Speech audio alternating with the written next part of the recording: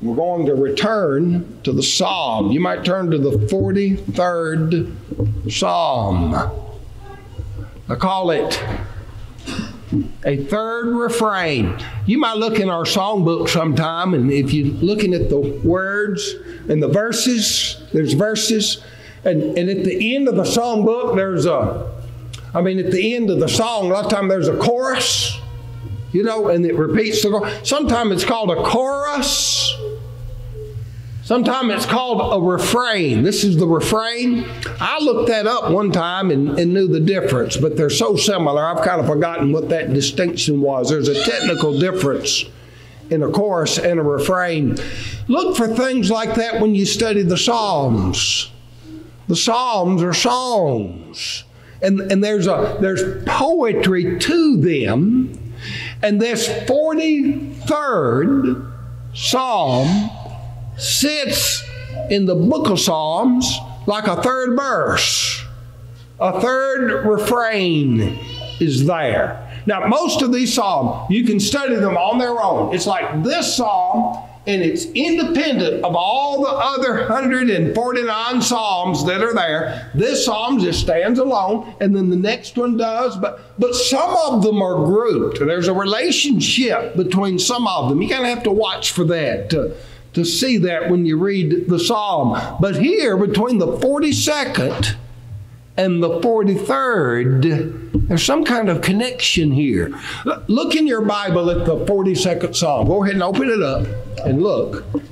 And you'll see there's an inscription. Now, those are the words just before the psalm begins. They're usually, in the King James Version, they're usually in a little smaller print.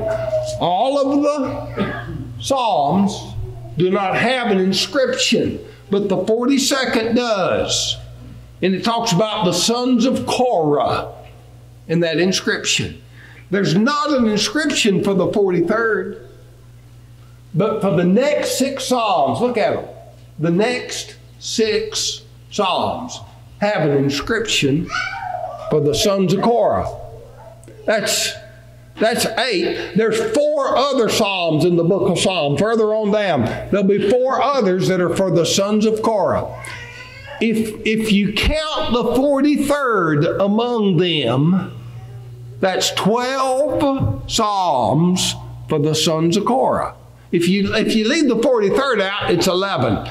12 is a number often found repeated in Scripture. 12, 12, 12, 12. Seems like there ought to be 12 of them instead of 11. We'll count the 43rd. And then something else about this, and that refrain. I call it the third refrain. Look at Psalm 42:5. I don't know if you'll remember when we went over this a couple of months ago, but there's a refrain in that psalm. Look at verse 5. Why art thou cast down, O my soul? And then it continues.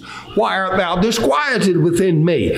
Hope thou in God, for I shall yet praise him for the health of his countenance. Now you go down to the end, verse 11. You have the refrain. There it is again. Why art thou cast down, O my soul? Why art thou disquieted within me? Hope thou in God, for I shall yet praise him, who's the health of my countenance and my God. Now, go to the 43rd Psalm and look at the last verse. Look what it says. Why art thou cast down, O my soul? Why art thou disquieted within me? Hope thou in God, for I shall yet praise him, who's the health of my countenance and my God. You see that refrain 3 times, with the third one's in the next psalm. How do you explain that? How come? Well, now some have said, well, maybe they were all one psalm at one time and somehow they got separated. Well, maybe. And it seems to me like maybe it's like some of the songs in our book. They have the verses and someone comes along and says, I know a good third verse for that, or I know one more extra verse for that. And if you look in the book, sometimes it's noted that someone else wrote that last verse. And that's what it looks like maybe for this psalm. I'm going to write, maybe David wrote the 42nd Psalm, and then later the Holy Spirit said, I want you to write one more verse. You write one more verse and call that'll be the 43rd Psalm, because it fits that, a third refrain. Now, the other thing about it is the content of the psalm. Let me remind you of the 42nd Psalm. My heart panteth after thee like the hart panteth for the brooks. The 43rd Psalm at first verse, David's in a dry and thirsty land. And he's missing the company of the saints when they gather together for worship. He's with a bunch of people that don't care about God, and he's missing that company. And then you go down to the 6th verse, and now he's in a rain-soaked, cold, drenched land as the storms go over him, and he's missing that company. And they're ridiculing him. Where is your God? And they're making fun of David. In the 43rd Psalm, we get the same kind of thing. David is longing to return to Jerusalem where he can worship God, and he's got enemies about him. In the 42nd Psalm, it's this. They continually say to me, where is thy God? Why go I mourning because of the oppression of the enemy? As with a sword in my bones, my enemies reproach me, while they say daily unto me, where is thy God? Have you ever been with people like that? I mean, you're religious. You're devout. You're not going to make it this weekend because that'll run into Sunday, and I'm going to be at church on Sunday. And Wednesday night, Wednesday night's church night for us. And people ridicule for putting the Lord first like that. Because they're not like that, and they don't like you being that way. Well, that's kind of the way company David's in. With the 43rd Psalm, he starts talking about those enemies again. And look at the kind of enemies David has. They are ungodly. They are deceitful. And they are unjust. You can know a man by their friends, can't you? Think you'd know them by their enemies? If you have enemies, I hope you have the right kind of enemies. Enemies that are ungodly because you're godly. Enemies that are deceitful because you're honest. Your enemies are unjust because you try to be fair. You try to be just. You try to be righteous. Hope you have the right kind of enemies. Don't expect to be a Christian without having some kind of enemy. There's people that just don't like what's right, and they don't like people trying to stand for what's right. Luke 6 and verse 26, woe unto you if all men speak well of you, for so did their fathers to the false prophets. You want everybody to speak well? Just say anything. Say what they want to hear. You tell them the truth, they may not think so much of you. Look, 1 John 3 and verse 13, John wrote, marvel not, my brethren, if the world hate you. And James 4:4, know ye not that friendship with the world is enmity with God? Whosoever therefore will be a friend of the world is the enemy of God. You don't want God to be your enemy, and you don't want to be God's enemy. Well, don't be a friend of the world then. Now, this isn't talking about nature. It's not just talking about people. It's talking about this culture, this worldly, materialistic, self-centered, ungodly culture. That's not the kind of friends you want. Are they your enemies? Well, maybe that is speaking something well of you. If those are the kind of enemies you have, here's how David confronts this. God's my judge. And he's asking for God. He's asking for his judge to plead his cause. Judge me, O God, and plead my cause. I tell you, if your advocate is also your judge, you're in pretty good shape, aren't you? Just let the Lord judge, and he'll plead my cause. He knows what I'm facing. He knows what I'm going through. Romans 8, 31 through 34. What shall we say to these things? If God be for us, who can be against us? Who lay anything to the charge of God's elect? It's God that justifies. Who is he that condemneth? It is Christ that died, yea, and rather is risen again. Who He's at the right hand of God who also maketh intercession for us. How does that compare with those that would judge you?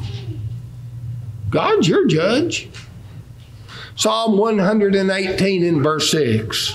The Lord is my side. I'll not fear what man can do to me. So evil men don't like you, do they? That should not intimidate you. What you need to think of, where is my standing with God? If I'm in good standing with God, well, these evil men can think whatever evil they want of me. That's going to be, God will judge them. And we got to keep God in our focus. And so he prays, deliver me. I'm reminded of how the Lord taught us how to pray. Deliver us from evil. I think one of the translations that I consulted says, deliver us from evil men. Deliver us from those that would do evil to us. That's what we can pray. Deliver us from evil. And then we can have the confidence, you see, as we face this evil world. So thou art the God of my strength. You know why Christians can be so strong in the midst of adversity? And can still continue to have the strength to love their enemies when their enemies are being hateful toward them. Where do they get that strength? It's not from within themselves. It comes from God. See, they understand how God thinks. They know what God's done. They have God in all their thoughts. And they know God's a judge. And that gives a Christian strength from what they know about God. God is the source of my strength. And so David asked the question then, why dost thou cast me off? Why go I mourning because of the oppression of my enemy? It's like, this just doesn't seem like it ought to be this way, God. Why are you casting me off? And God does not cast us off. If we're trying to do what's right and we're facing opposition, God doesn't abandon us, but you know, it might seem like it. It might feel like he's abandoned us. Now, he has not done that. We read in the New Testament about men ought to pray everywhere lifting holy hands, and it says without wrath or doubting. What are we talking about there? Well, sometime I've been in an assembly and I've been sitting in the pew and there's people all around me and they've called on me to lead a prayer. And usually, you get up in front of people and lead, but I couldn't get out of the pew. I tell you what I did. I just lifted up my hand to say the prayer. I was a prayer, and that let everyone know where the prayer was coming from. And that's why a man is to lift up his hands when he's praying. He's leading the prayer. It's not literally lifting them up. A lot of times we do it by standing up in front of people. But lifting up the hand, But then what does he mean without wrath or doubting? It's because he's talking about public prayers. If you're full of wrath and you're struggling with doubts, take it to the Lord in prayer. But go to your closet to do that.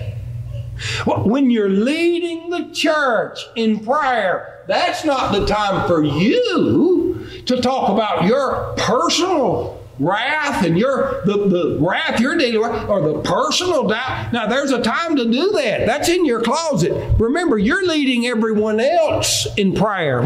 So lead the kind of appropriate prayers. What does he say to pray for? Pray for kings and all that are in authority. We may live a peaceful life. Those are appropriate things for public prayer. But David here is saying, why'd you cast me off?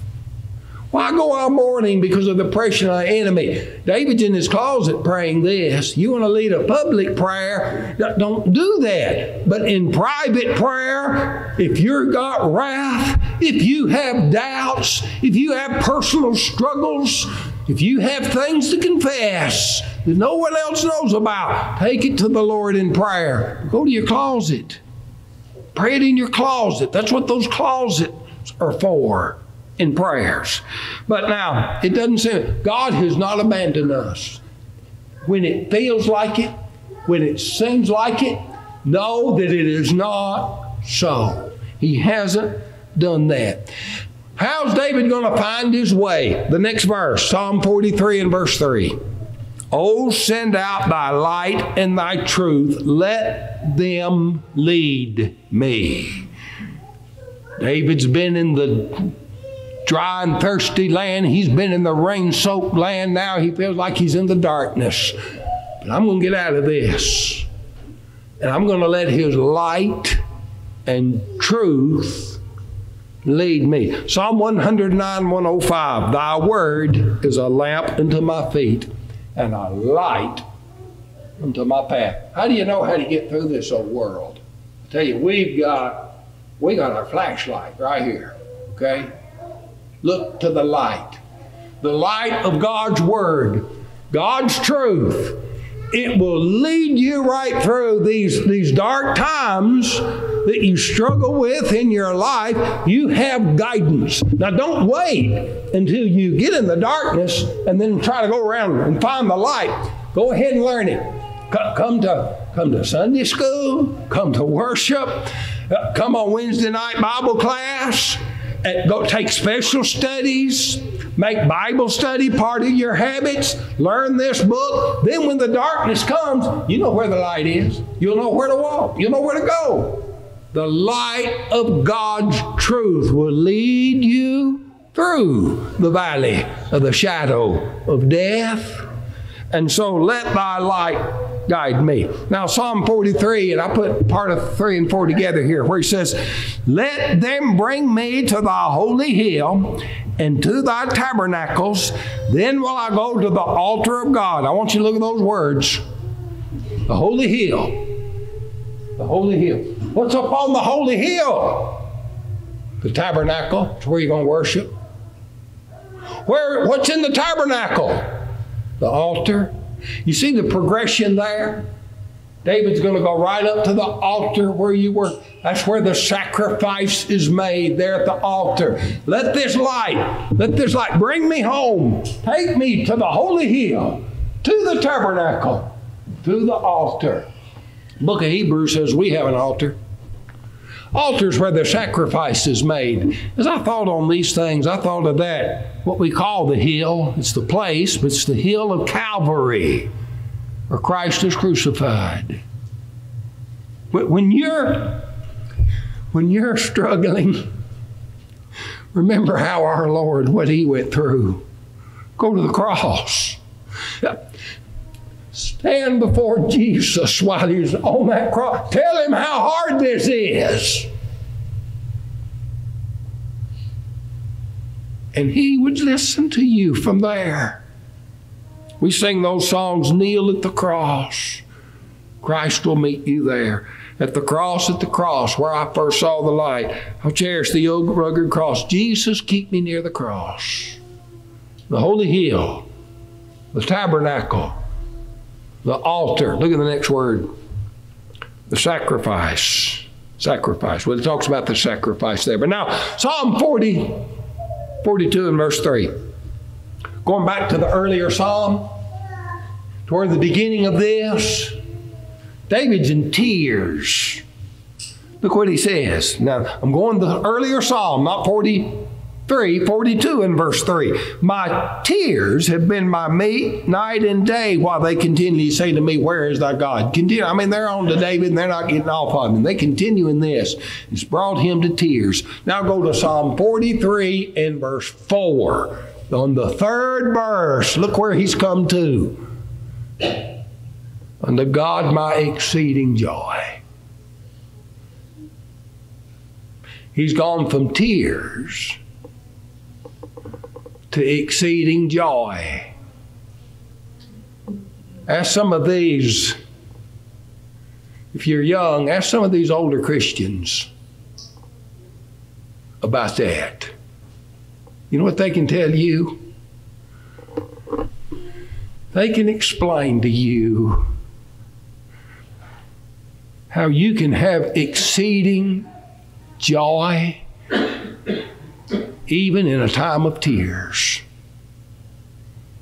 where great sorrow and great joy are mingled together.